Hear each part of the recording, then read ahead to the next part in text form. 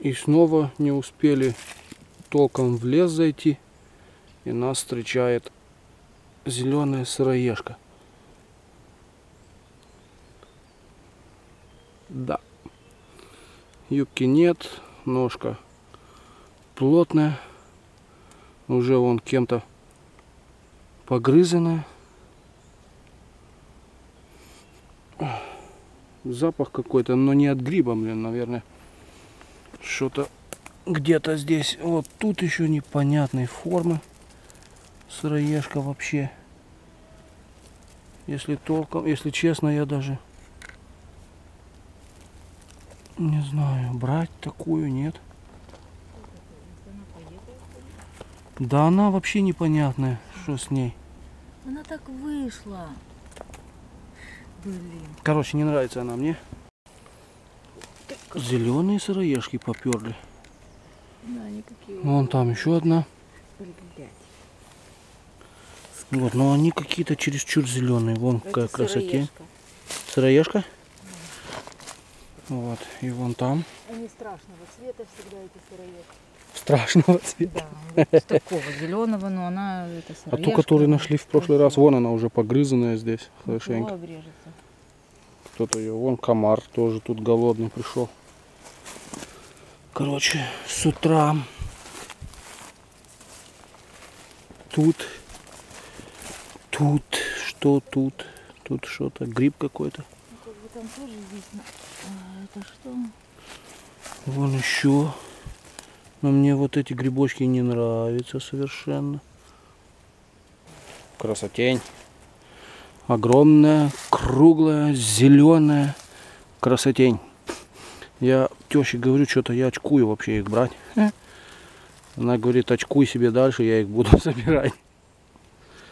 Вот. Зеленая сыроежка. Раз уж она так называется, то я ее прямо сейчас могу в рот запихивать и есть, правильно?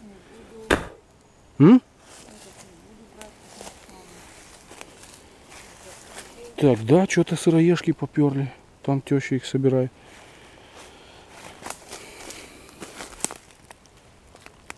Вот. Короче, маловатая у меня торбишка для таких сыроежек. У меня уже половина торбешки в сыроежках. Нет, не надо. Надо брать только... Слишком. Да. Рядом маховики. Но этот уже маховик червивый. Так, этот маховик червивый. С этого можно было взять. Всем привет.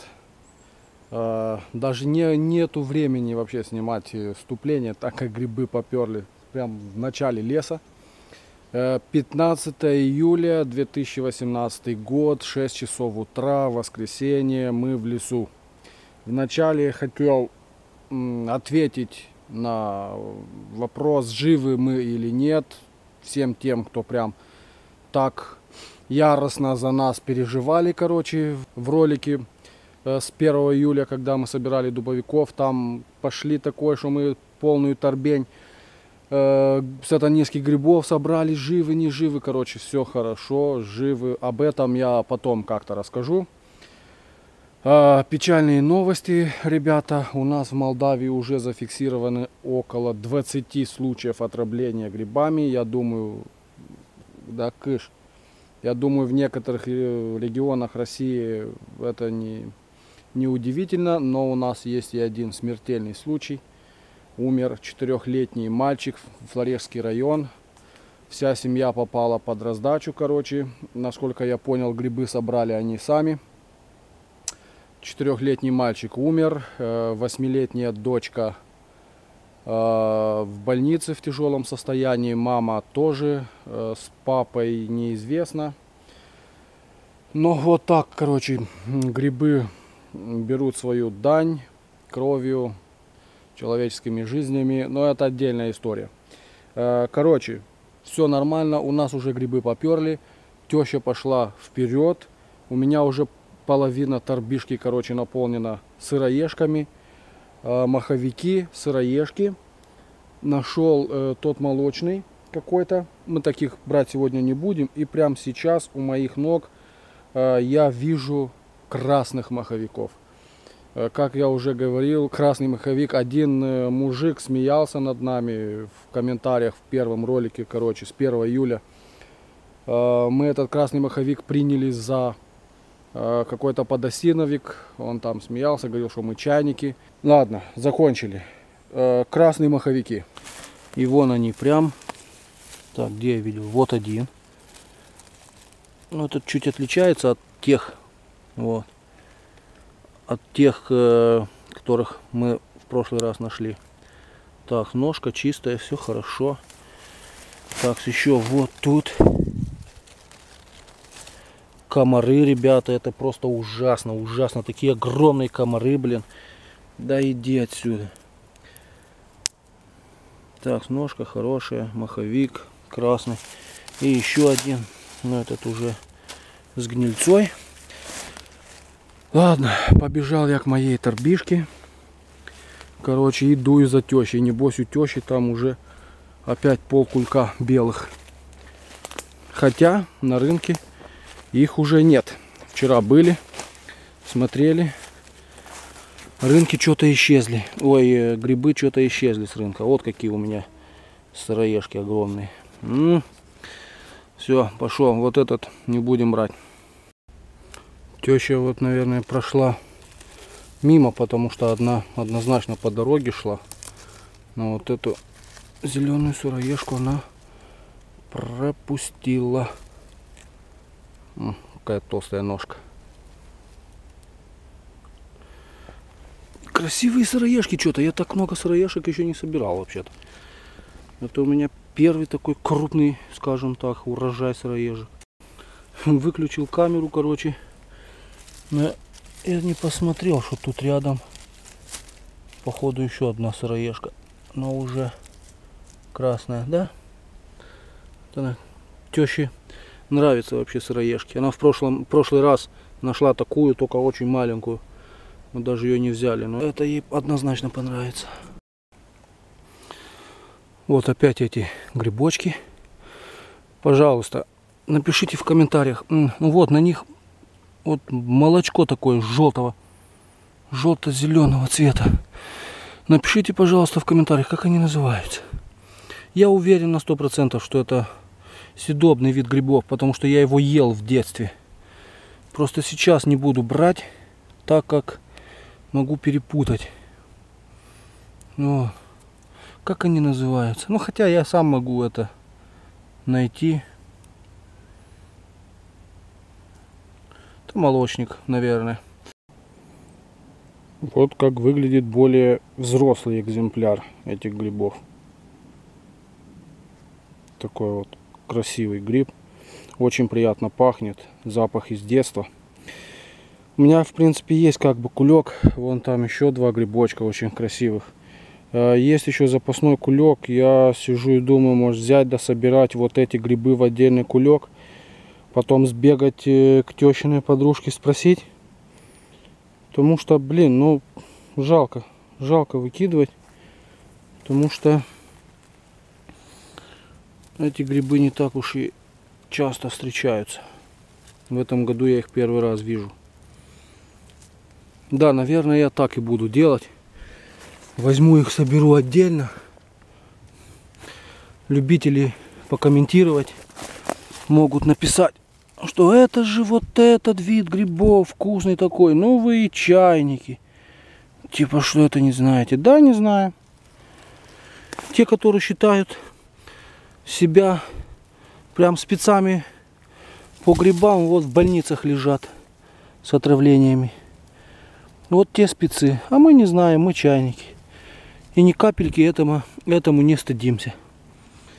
Вот как-то так. Там еще один.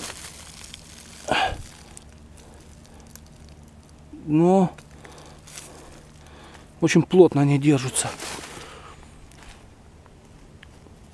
Вот так. Вон какая куча. А я таких куч уже несколько собрал и не взял. Вот дорога. Вот прям там на дороге вот красная сыроежка видно. Вот у нас тут на обочине, прямо на обочине, буквально гвоздь выпуска с 1 июля. Так, как и сатанинский гриб, да? Ребята, я лично такие ел. Я ел, все нормально, мы такие грибы берем. Мы их называем дубовик. Это очень вкусный, хрустящий гриб. Вы, конечно, не берите. Вы ни в коем случае не берите этот гриб. Это сатанинский гриб. Это ядовитый гриб. Вот. Вот эти грибочки рядом с сатанинским. Которые, я не знаю, кто, кем они являются. Так, вон там еще такой. Вот они. Да не так яростно, скажем так, держатся за землю вообще. Очень трудновато, короче, их сдирать. Так, еще где-то я видел. Вон их сколько тут. Пусть будет, я их назову млечниками сегодня. Дальше, если что, подкорректирую. Но они очень красивые. Очень. Что-то с ножкой у них. Наверное, это особенность этого вида. Ножка у них такая, как будто сухая, что ли. Даже у молодых особей это же проблема. У них какая-то сухая ножка, но шляпка такая мясистая. Не влажная, абсолютно сухая шляпка. Так. Все. Шляпка влажная. Выделяет какой-то сок. Желто-зеленоватым такой, густой. Клеится к пальцам. Так, пойду уже сыроежку возьму. Иди сюда, дорогая. Вот. Где-то здесь я переодевался, короче, уже в ролике с 4 числа. Когда вышли. Так, сыроежка тоже туда, это отдельно. И еще, вот я на нее наступил. Тоже очень много таких. Но я их не беру. Палку возьму, не хочу ее голыми руками трогать. Тоже очень похоже на сыроежку.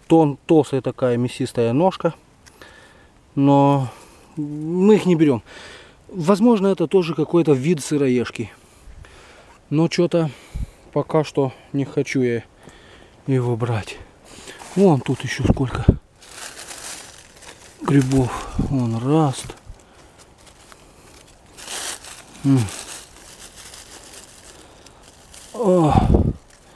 2, 3, 4.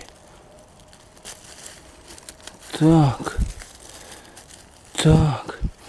Вчера был, короче, поменял я себе абонемент. Теперь у меня есть интернет с собой. Так я всегда зависел от Wi-Fi. Возможно, я сейчас сфоткаю эти грибы и отправлю ребятам на север.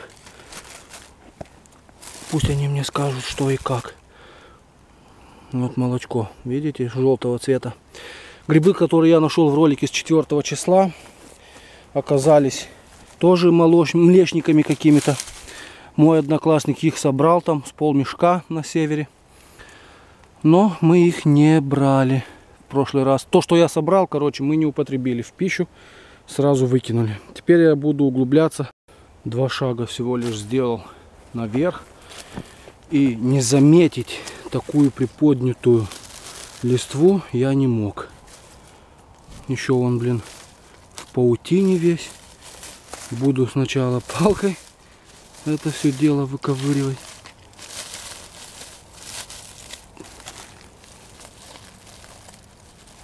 О, господи. Это масленок, маховик. Что это такое вообще?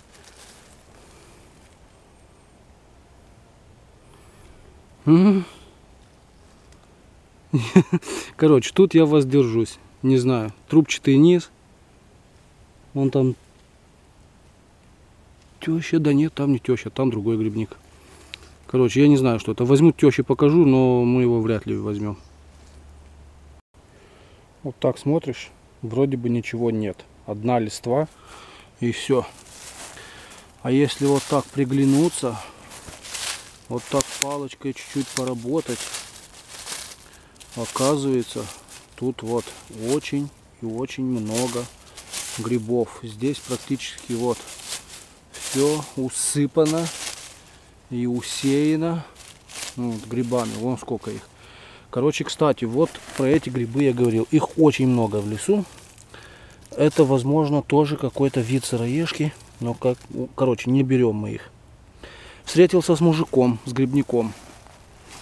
Он тоже собирает сыроежки и дубовиков. Так что этот вид, который я ему показал, спросил, что это такое у меня здесь. Он говорил, что он в детстве это кушал сырыми вообще. Этот вид. Но при отваре что-то там какую-то горечь дает. Что-то такое. Короче, уже разберемся. Не знаю. Вот очень много сыроежек. Сыроежки, короче, рулят. А это мы на тех местах, где белых косили в прошлый раз. Мистика какая-то. Дерево, дуб. Я сначала думал, что кто-то прикольнулся. А, это так и есть. Господи. Я думал, он на дереве растет. Короче, вот это, скорее всего, и есть этот сатанинский гриб все-таки. Шляпка отличается по цвету от дубовика. Его вот отрезали и положили для наглядности. Что-то похожее на это, как ее там, красную сыроежку. Да. Я, кстати, нашел вообще одно место под листвой, вон где их просто там немерено было, этих красных сыроежек. Не ломкие такие бедолаги. Но тёще они нравятся, поэтому я их и собираю. Я вряд ли это буду есть вообще. Походу сегодня, 15 июля 2018 года, я встретил свой первый мухомор. Какой-то сухой бедолага. Короче, клубневидный корень, очевидное присутствие юбки. И вот рисунок на шляпке. Тоже какой-то интересный. Ну вот этот на него смотришь и уже как бы знаешь, что это ядовитый гриб. Вот такой себе в супчик. И будет хорошо. Да, мухоморов таких, очевидных мухоморов, скажем так, я еще не встречал у нас. Вот так. И вот опять эти неизвестные сыроежки. Ну вот, более достойные представители рода, скорее всего, аммонита. Вот мухоморы какие-то. Это уже прям что ни на есть они. Возможно, их можно спутать с какими-то зонтиками. Скорее всего, их путают с зонтиком пестрым. Вот. Клубневидный корень. Юбка.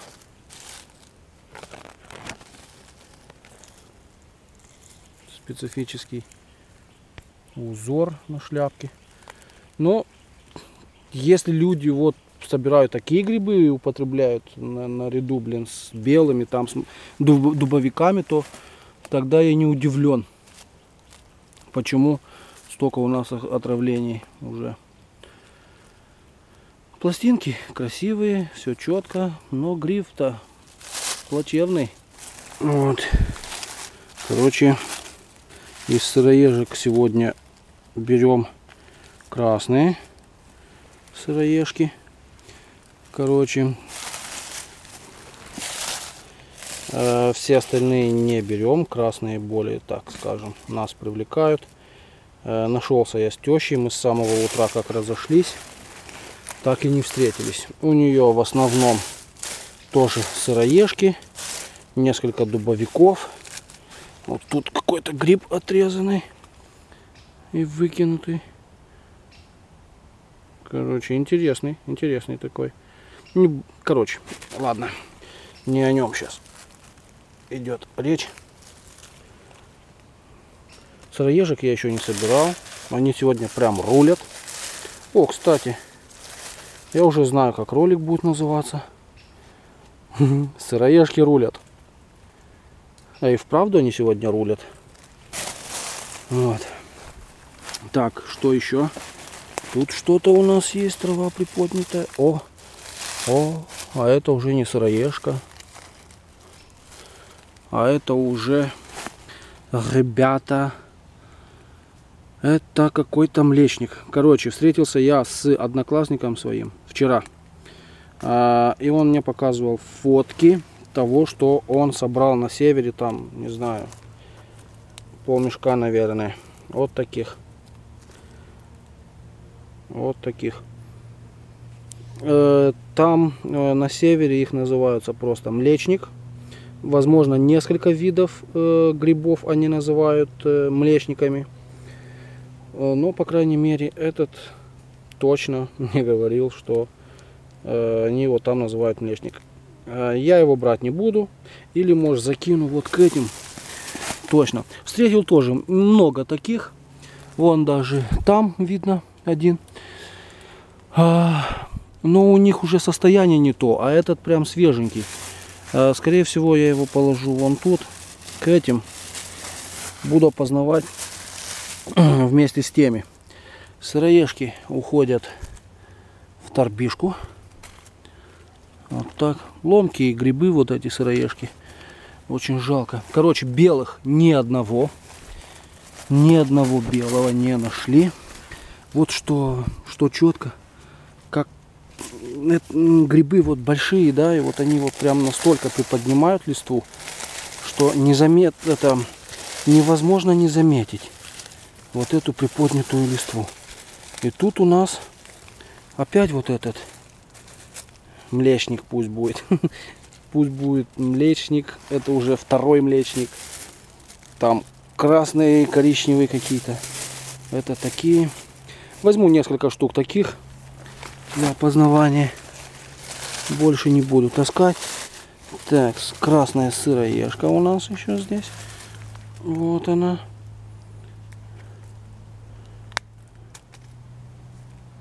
Нормальная вроде бы. Да ладно, не буду я ее брать. И вот тут хотел показать гигант, даже два, но уже пожилых дубовика. Вот двойной дубовик, но уже заплесневелые, остатки роскоши. Вот опять вот эти. О, тоже держатся хорошо. Ну вот, это я не буду брать. Пусть, короче, размножается здесь. Недалеко сосняк. Пожалуй, пойду в сосняк. Может быть, там, не знаю, маслят соберу. Вспоминаю, как в прошлый раз я собирал маслята и тоже их млечниками называл. Смешно, конечно. Но что поделать. Хорошо, что смешно, а не плачевно. Пошел в свой любимый сосняк. Пока шел, думал, мухоморы встретил.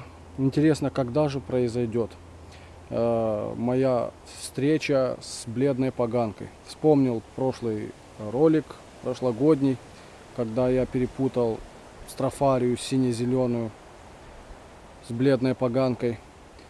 И тут иду, зашел в свой любимый сосняк, нашел красную сыроежку, иду дальше. Вот. Ну, конечно, я уже палкой ее помутузил. Мыльница передает так уж себе картинку. Сзади что-то зашевелилось. Короче, вот она, вульва, из которой растет сам гриб. Вот сам гриб. Зеленоватый такой оттенок. Ну, не видно, короче, мыльница так себе. Вот. Юбка. Пластинки белые. Так, как же так повернуться? Вот так, наверное. Вот. Плохо будет видно, конечно. Но, короче, все-таки я с ней встретился. Самый ядовитый гриб. Я не знаю, если в мире, наверное, в мире есть и поядовитее. Но на территории всех стран СНГ, в лесах России, получается и у нас, самый ядовитый гриб. Один такой гриб, вот примерно таких размеров, загонит в гроб 4 взрослых крепких мужчин. Один такой гриб. Что самое интересное, очень коварный гриб. Его симптомы проявляются спустя сутки, может быть больше.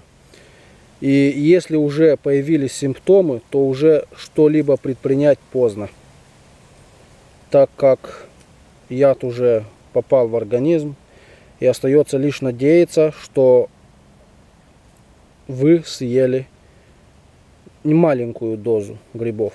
То есть ему просто не хватит сил вас убить.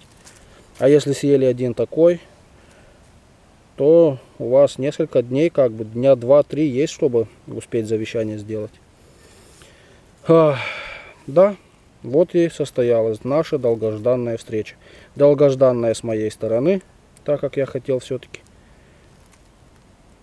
Как его можно путать, этот гриб, с шампиньоном? Я вообще без понятия. Оф. И этот гриб, короче, в моем любимом сосняке, оказывается. Не надо было его ходить, искать там в других лесах. Вот он тут.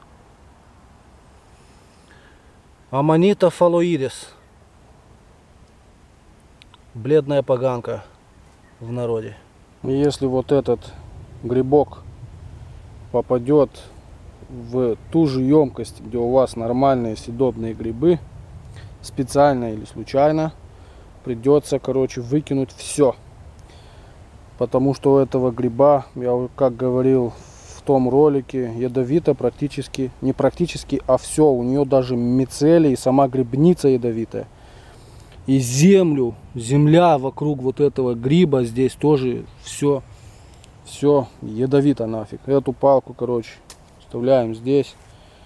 Фух, короче, мураши побежали. Все-таки один масленок нашел. Обошел весь сосняк вообще. Вот. Ну, к сыроежкам его. Весь сосняк, короче, обошел. Но даже маслят нет. Вот один только. Иду к теще. Она меня что-то позвала. Говорит, дубовики нашла. Я ей говорю, что не могу. Вот сыроежка красная. Я ей говорю, не могу. У меня, блин, тут бледная поганка. Говорю, идите посмотрите. Вряд ли бледную поганку видели. Она, нет, я не могу оставить это место. Потому что потеряю. И вот. Красные сыроежки. Да, и впрямь сегодня сыроежки рулят. Пойду я к теще все-таки посмотрю, я что там за дубовики она собирает. Вон и вправду тут, блин, теща дубовики собирает. Угу. Ну-ка покажите, что у вас там. Вон вот этот молочный такой симпатичный. Вот. Сыроежки и дубовики. Сыроежки и дубовики. Или для ютубовцев не дубовики, а сатанинские грибы. Так как это смешно было. Очень реально смешно было. Вот. Нам уже уходить надо. Ну, не нам, а теще, потому что она сегодня работает. Я нет, я могу остаться, но уже насобирался, короче, сыроежек, дубовиков. Встретил бледную поганку, увидел мухоморов. Какие-то там 2 вида млечников. Надо еще определить, что и как. Что еще тут делать? Других грибов нет. Белых нет ни одного. Дубовики еще нет, да встречаются. Что еще делать в лесу? Как минимум 2 грибников увидели и встретили, по крайней мере я. Моя жажда прогулки и жажда грибов утолена, можно и домой идти. Нашел я один дубовик-сатанинский гриб. Тут один вообще красавец. Срывайте его. Прям красавец. Это вам не письки воробьям показывать. Синеет хотя бы. Дубовик. Точно? Если ему ножку оторвать. Что его проверять? Вот он. А ну ногтем его поцарапайте. Вон красная ватая шляпа. Во, сразу же посинел. Все, Это дубовик. пожалуйста, вы будете таскать дубовики.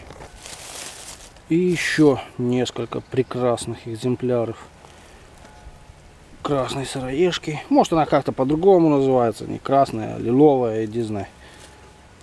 Красное название. Отправляется в нашу торбишку. Этот старый гриб. Его брать не буду. Старые сыроежки.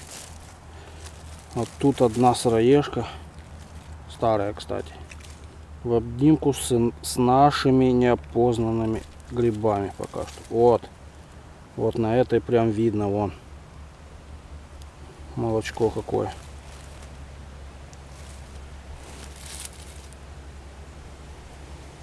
Такие детские.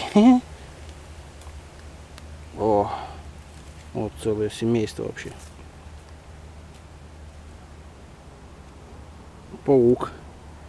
Прямо в них спрятался кыш. Это мои грибы. Да выходи, господи, не хочет. Ладно, буду я с пауком драться здесь. Ну вот, сегодняшний день, сегодняшний грибной поход подошел к концу. Уже вышли на дорогу. Теща по старой привычке ходит вдоль дороги, там ищет на пасашок. Может быть, что-нибудь ей попадется. Очень знатная охота, очень хорошо и приятно отвели душу. Сколько? 5 видов грибов собрали. Наш сегодняшний урожай. Тещин кулек. Она пошла там дальше себе искать. В принципе, у нее гвоздь нашей программы — это красная сыроежка. Примерно в таком же количестве она собрала дубовиков. Для нас дубовики, для некоторых сатанинские грибы. Но, в принципе, суть ясна. Вот еще один дубовик. У меня, в принципе, на дне зеленая сыроежка. Не буду это все сейчас разворошить, так как сыроежки ломкий вид грибов. Вон они как крошатся по краю. Внизу зеленая сыроежка, красная сыроежка. Она нам сегодня просто очень часто встречалась. Мы не все экземпляры, которые встретили, взяли, так как были и старые, и просто которые нам не нравились. То, что я взял на опознавание, вот такие красотули, просто красотища. Я не могу выразить свои чувства. Очень красивый гриб, очень красивый, очень приятно его собирать. Надо выяснить, что это за гриб мне.